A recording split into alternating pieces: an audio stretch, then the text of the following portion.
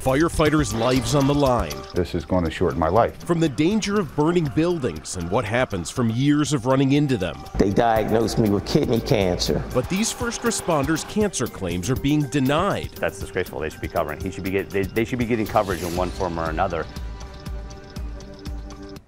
Tonight, an NBC 10 investigation is finding Philly firefighters are now fighting City Hall. Investigative reporter Mitch Blocker shows us Pennsylvania's Supreme Court is making it easier for first responders to get benefits. Along with fighting fires, Philadelphia firefighter John Narcan is fighting cancer. For 22 years I've been a firefighter, and the whole goal was to be a retired firefighter. His treatment targets the tumors in his lungs. Think about the worst flu you've ever had with the body aches.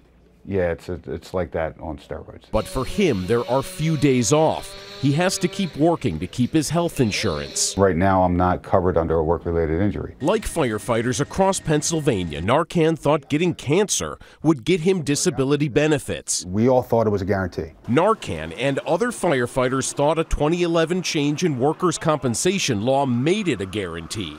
Pennsylvania's firefighter cancer presumption law says if a firefighter has 4 years on the job and takes a physical showing they're cancer-free at the time, but later gets cancer, a municipality should assume it came from firefighting. But the city of Philadelphia denied Narcan's claim quickly. It took just 24 hours. Cancer is a common condition that we're all subject to getting, regardless of our occupation. Philadelphia's risk manager Barry Scott told us the city initially denies every cancer claim it gets. The city tells us in the last 3 years it's denied 20 claims. Do you believe firefighters get cancer from firefighting?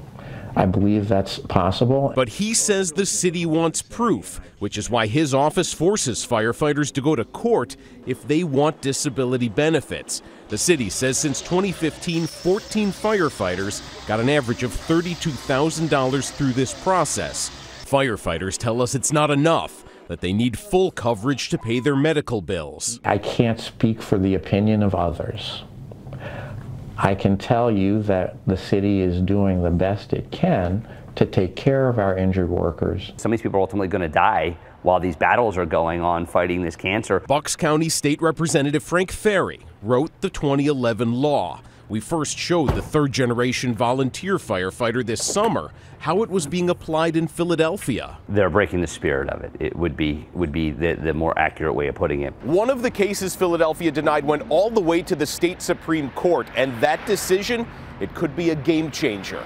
The opinion is a good one for firefighters. Drexel Law professor Norman Stein reviewed the court's majority opinion. It should make it easier for firefighters to get benefits. Instead of firefighters having to prove firefighting caused cancer, the court clarified that their employer would have to prove something else did in order to deny the claims. Instead of dragging that firefighter through the mud and through the litigation process, they'll actually just honor the claim and cover the firefighter. That would be what I hope happens. But for now, the Kenney administration says it will continue fighting cancer claims in court, including the case the Supreme Court considered. The administration spokesman tells the NBC 10 investigators until a lower court rules, quote, it is premature and inappropriate to discuss possible changes until litigation is resolved. We shouldn't have to fight like this. And it's that simple. Narcan says he'll go to court if he has to. One day I know I'm not coming home, because I know this is going to kill me. For the investigators, I'm Mitch Blocker, NBC 10 News. Firefighter cancer claims are being denied beyond Philadelphia. So far in 2018, the Department of Labor and Industry says 77% of Pennsylvania firefighters have been initially denied disability cancer coverage.